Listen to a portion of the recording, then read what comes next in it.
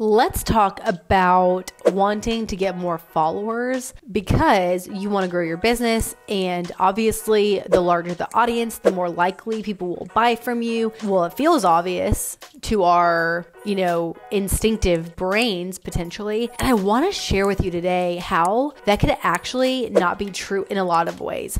In plenty of ways, yes, sales is a numbers game. At the same time, what can happen is you really do whatever it takes to get sales. And that doesn't have to be a bad thing, but let's just take Reels, for example. So Reels are like the TikTok of Instagram. And I just know that in 2025, this podcast will be so aged. It's going to be like wearing Ugg boots with shorts. And one time my husband was like, that ages you so much, because it was from like 2010. Anyways, I just feel like Reels is going to be so aged before we know it. And the practices of how to make short form videos has changed so much just in the couple years, 3 years that they have been around. TikTok started out as 15-second videos, and now it's up to 3 minutes, and trending audios are not as cool as original audio and original editing and all these things. So things change for sure, but that's not really what we're here to talk about today. What we're here to talk about is followers, because I will tell you a personal experience, but what can happen is when you think, if your primary thought is, I want more followers, then you will do what is getting more followers. And in the case of Reels, trending audios,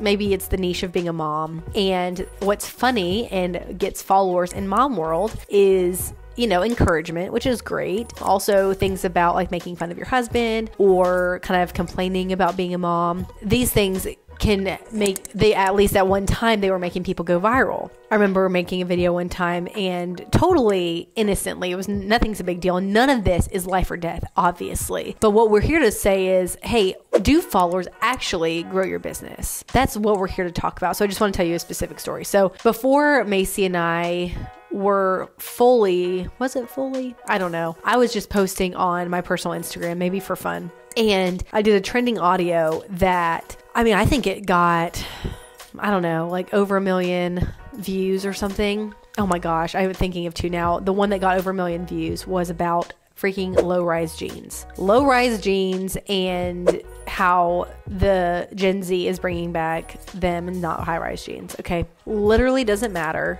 Honestly, is not valuable. Is it entertaining? Sure. Could it teach people something about me? Sure. But if we are talking about being a salesperson and in the guide culture definition of sales, which is almost different than every other definition of sales I have ever heard, selling is inspiring people to take action. It is inspiring people to be bought in with their heart to what you're doing. And so you have every right. It is your duty and obligation to be direct about what you do, why it matters, and that is what makes people want to buy from you. Now, on this other end of the spectrum, what I'm about to share with you, this whole low-rise jean viral video, it got me like a few thousand followers, which is really nothing compared to what some people go viral as, but that's really neither here nor there. The point is that it brought in so many weird people, to be honest. And I'm just going to be very direct and say that they were men who were not interested in anything that happened except for the fact that I was probably a young woman. And another one that went viral was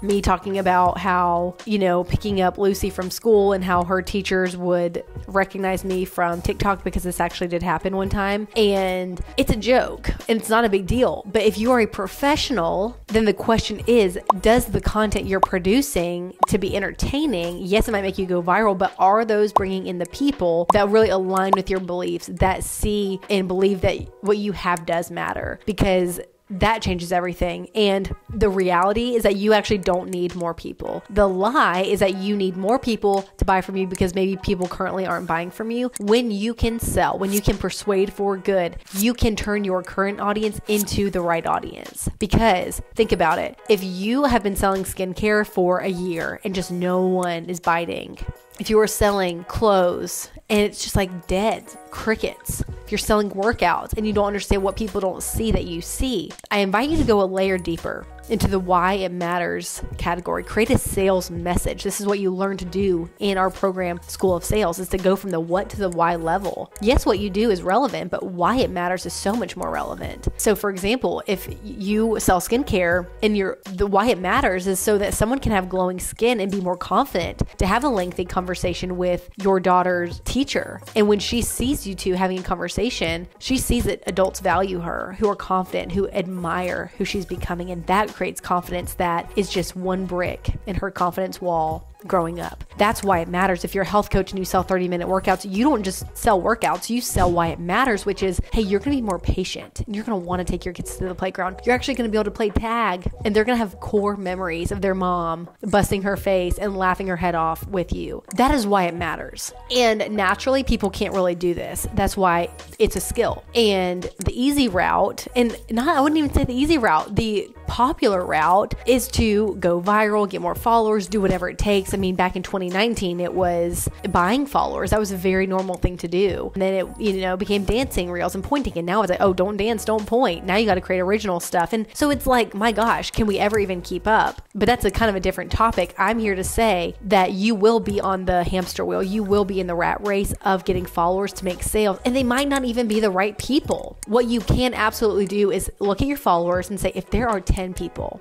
then aren't there 10 people who also want to make memories with their kids, who also want to grow the confidence and have the conversation with the teacher? That is what's available to you, is to shift people's perspective, to turn your current audience into the right audience who actually want to buy. And that's what's missing. If people are not buying from you as you're doing it now, it's not their fault. It's your fault. And that's really good news, because that means that you have control over you. You don't have control over them. You do have control over how you get their attention, and you build value, and you show them that despite the time it will take, despite the hard work, despite the money it will cost, it will make their life better, and it is worth it. What is so lacking in the world is the level in the seeing that something is even worth their time, money, and effort. You can do that. And it is a skill that most people are not willing to learn because they've been told, don't sell. That's gross. That is being salesy. That's actually what your customer wants. Your customer wants you to show them why it matters, but they're not seeing that. That's why they're not talking to you. You might even be giving them all the answers to the test. Oh, just wash your face like this. Oh, just eat like this.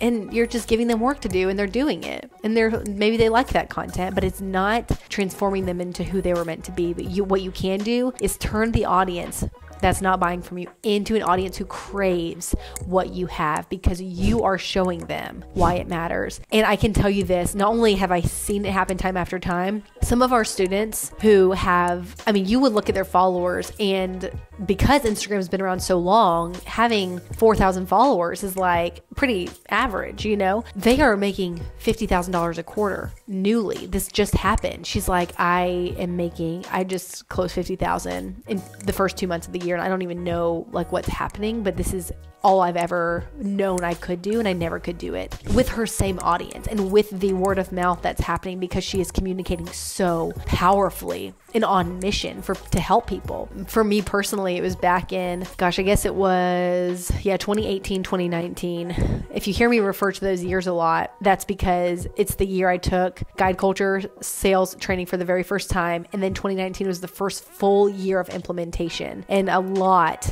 changed in that year. And you might have even heard my story where I talk about how I 4X'd my business. And that happened from, November, December, January, and February is when I 4X. So it was a quarter or so, a little over a quarter that it took me to do that. And in that time, I had, are you ready to hear my follower count? Are you ready? 793 followers. 793. That is the followers that I have also had since 2010 when I first got Instagram, and everyone from high school and college were following me.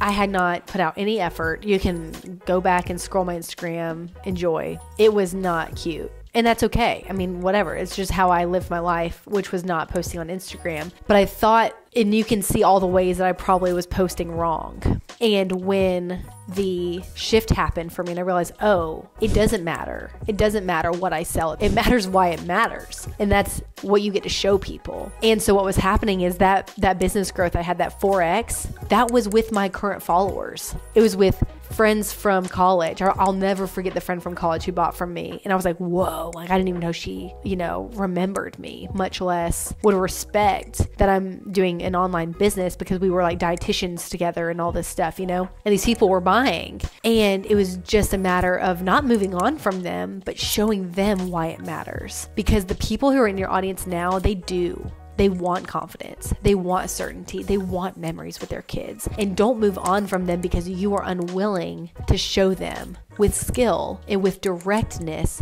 why it matters that they buy from you. And the best part of all is that you can go from this shallow what level to why in under 10 seconds. And you learn that in week 1 of School of Sales. But if you are still in the brain, like if you're just maybe stuck wondering but am I the exception?